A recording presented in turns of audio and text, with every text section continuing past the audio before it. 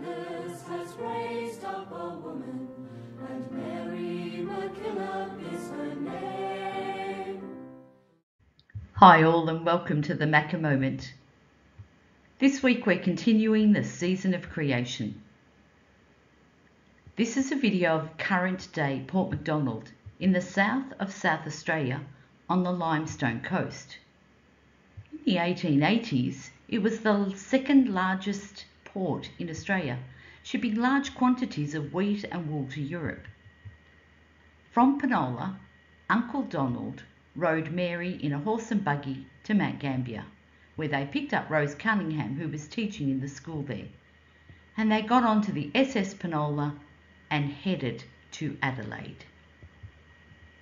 Mary needed creation to help her move from place to place. She didn't destroy the land. She used creation to help teach others the message of justice and peace, particularly in this land of Australia. She left the Penola area on June 26, 1867, and from there the congregation of the Sisters of St. Joseph began to flourish.